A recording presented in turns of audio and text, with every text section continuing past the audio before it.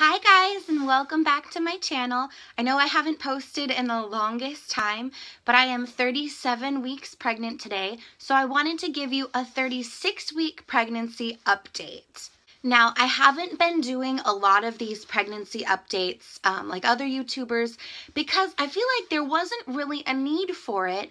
The things that I was seeing on YouTube, they pretty much described what I was going through, and I didn't really feel like it was necessary or like I had something to contribute. But last week I definitely had some different kind of symptoms and different things that happened that I wanted to tell you about just in case just in case it related to somebody else, because I was definitely having some different things happen that I hadn't read about. And I'm one of those people that I've done so much research, I've done so much reading. I'm sure you have. It's like kind of part of the nesting thing, or you just want to read the Pinterest and blogs and like find out everything you can about being pregnant and having a baby. So I just wanted to share some things with you, and now we'll hop into that video.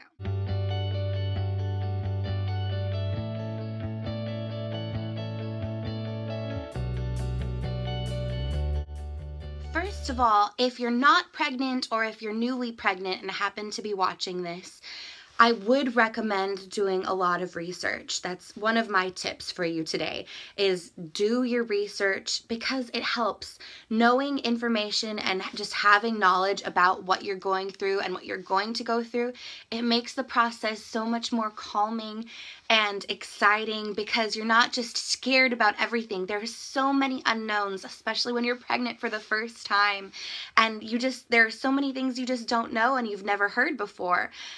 If you've been around a lot of people who are pregnant, that could be different, but still some of the stuff is like really technical and really body related, and not everyone talks about all the little bitty things. So I would definitely recommend going on whattoexpect.com, Mama Natural's website and YouTube videos. I love her. And just sites like that, in addition to Pinterest and finding out everything you can. Pinterest really helps later in the game. I think it's not as much helpful with the actual things that your body is going through. But definitely read as many articles as you can. Get the What to Expect app. There are other apps too. That one is my favorite though. I ended up deleting some of the other ones I got. And yeah, just find out everything you can about this process. It'll really make everything go so much more smoothly for you.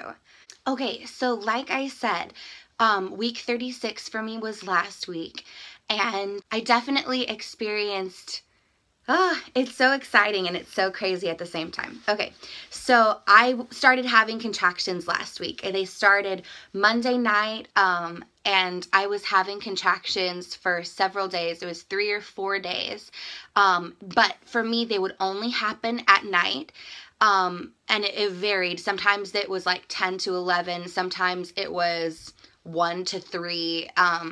It was not consistent. It was not at a regular interval, but they were contractions. They're not really considered Braxton Hicks because they wrapped all the way around. They resembled the exact description of actual contractions, and it felt so weird. It felt so weird.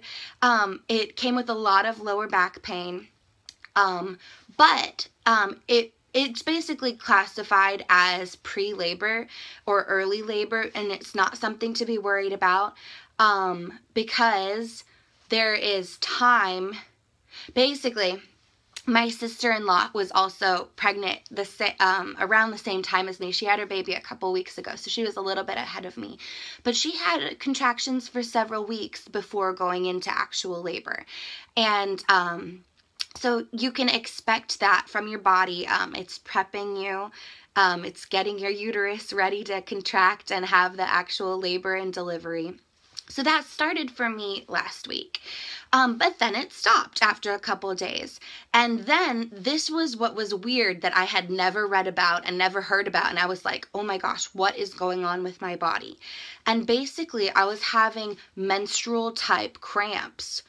Sometimes it was all day, sometimes it was for hours at a time. And now I'm talking about the kind of cramps that we describe when we're actually PMSing. It wasn't like contraction, like the actual definition of a cramp would be more like a contraction, but it's not like that. It's just that achy soreness that's going on.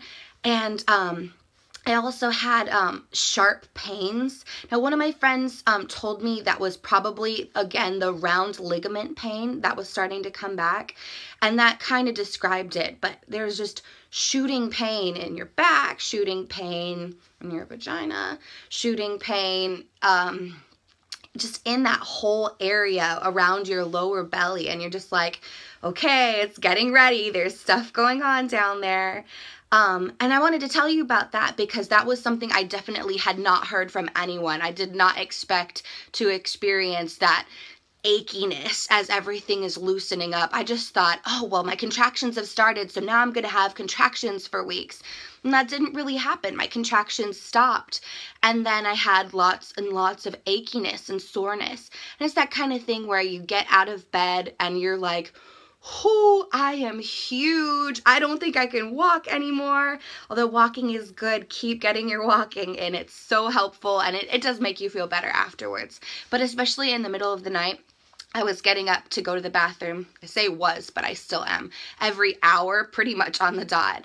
And so just get that initial roll, trying to get off of the edge of the bed and then walking to the bathroom, that's when I really felt the achiness the most. I was like, whoo, this baby, he's getting low, he's getting ready, but you feel everything in your pelvis, and you're like, I didn't even know I had these many muscles down there.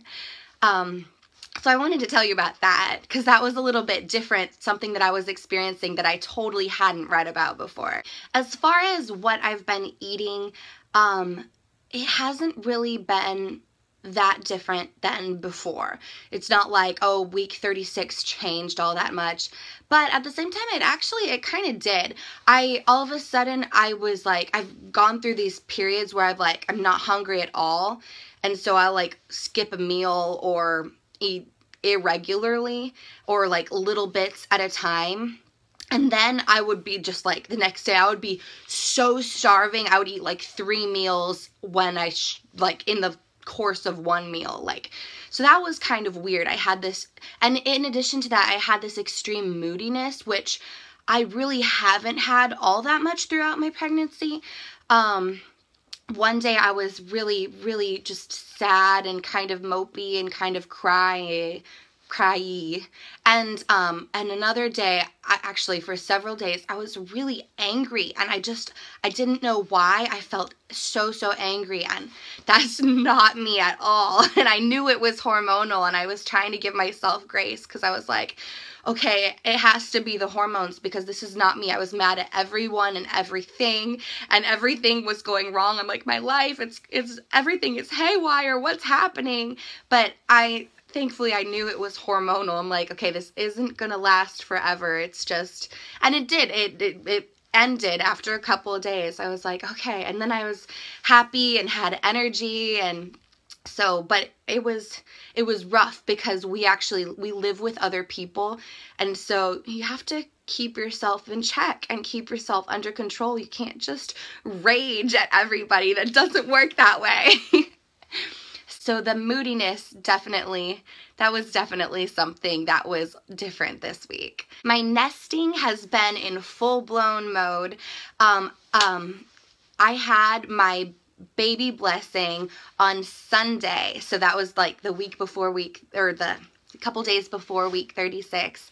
And so Monday and Tuesday, I was putting all those new gifts away and doing laundry. Okay, that's something that's been interesting to me about nesting is, for me, even more than, talk about relaxation, more than taking an Epsom salt bath or watching a movie and lying on the couch, that has not been relaxing for me recently. I'm so much in nesting mode that I have to feel productive. And so So for me, one of the most cathartic things I can do while still being productive is laundry. So I've been loving doing all the baby laundry and washing his new clothes and the baby blankets and the little tiny socks, and then putting them away and folding them, and just, I don't know, there's something about touching the clothes and the things he's going to be wearing has just been so, that is like the perfect cathartic release for me, where it's restful and it's rejuvenating, but it still makes my new mama heart just be so thankful and full of love. And so yeah, so that's something that I do when I want to rest, but I'm still in complete nesting mode, where I'm like, okay, I have to get things done. This place has to be ready. So yeah, I've really been enjoying doing laundry, which sounds so funny, but I don't know, that's just been what I've been loving. I did have a really, really busy week last week. So among some of the things I did was I had my lactation consultant appointment. It was basically a one-on-one breastfeeding class. I recommend that so much if you have the resources. Mine was free through WIC.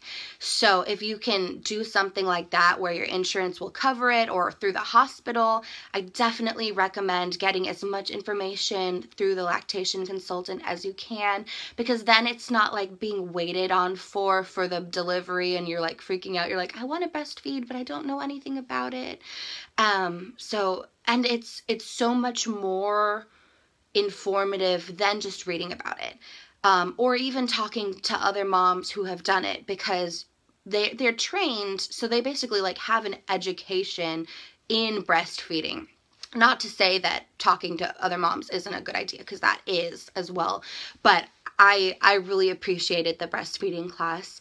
Another thing I did was take my last big trip into the city. I drove to Memphis to get my nails and my toes done. They're dark navy blue. And that is, okay, you have to do that. Like, it doesn't matter when in your pregnancy, but sometime at the end, you have to get your nails and your toes done, because it's relaxing. It makes you feel so good. It makes you feel so pretty, even though everything else in your body, you may not be feeling so pretty. And then it gets you all ready for labor and delivery, because you're going to be wearing a hospital gown and those mesh diapers, and you're not going to feel completely great, but at the same time, the process is going to be so good, just having your baby and experiencing the miracle of birth. So, but get your nails and toes done first, because it'll make a world of difference. And that was one thing that I read on every site, and I'm really, really glad that I had it done. I'm hoping that it lasts, but I got shellacked so that it would last several weeks for sure, and I'm feeling pretty great. So that is that. A couple things else. I was at Target picking up a bunch of, okay, speaking of nesting, I was picking up a bunch of extra things that we needed, necessities, toilet paper. Most of it was very practical. It wasn't like frilly, oh, I'm gonna get him more outfits. No, we have plenty of outfits. We've been needing everything practical, like diaper cream and stuff like that. So I was picking up some stuff. Actually, I wasn't at Target this time. I was at Walmart, because I had gift cards from the baby shower. So I was at Walmart picking up practical stuff. And I found this bin. Okay, you know how they always have the $5 movie bins? Well, they had a $3.74 movie bin. So, I picked up some really fun movies. Okay, this one, Once Upon a Forest. I'm so glad I found this. I've never known what this movie was called, but I watched this growing up in preschool at daycare, and we would watch it on a regular basis, and it is the cutest, sweetest cartoon, and the characters are so lovable. I was so happy to find this, because I would have never known what it was called. And so I'm looking forward to sharing this with my baby. Okay, this was a $5 movie in the $3.74 bin, so I was like, but Home Alone 2 is one of my favorite movies ever. So I had to get it, because I was like, this is one that I'm gonna want to watch over and over again.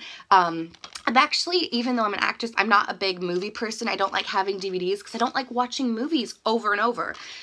But this one is such a classic and such a favorite that I definitely wanted that on hand. And this was actually what I saw first. It's Thomas and Friends, Thomas's Snow Surprise and Other Adventures. And this was definitely actually what caught my eye at the beginning. I was like, oh, it's a movie bin. Oh, it's Thomas the Train. Oh, it's 374. And so I'm just so looking forward to having a little boy. Anyway, that's the end of my video. I wanted to keep it as short as possible. Thank you so much for watching. Give us a thumbs up if you enjoyed this video and thought it was helpful. Feel free to subscribe to my channel and check out my other videos. None of them are like this, although I will be doing a couple more if I can. I don't know. I don't want to make any promises. It's been so long since I've made a video. But thank you so much for watching. I hope you have a wonderful day and enjoy your pregnancy.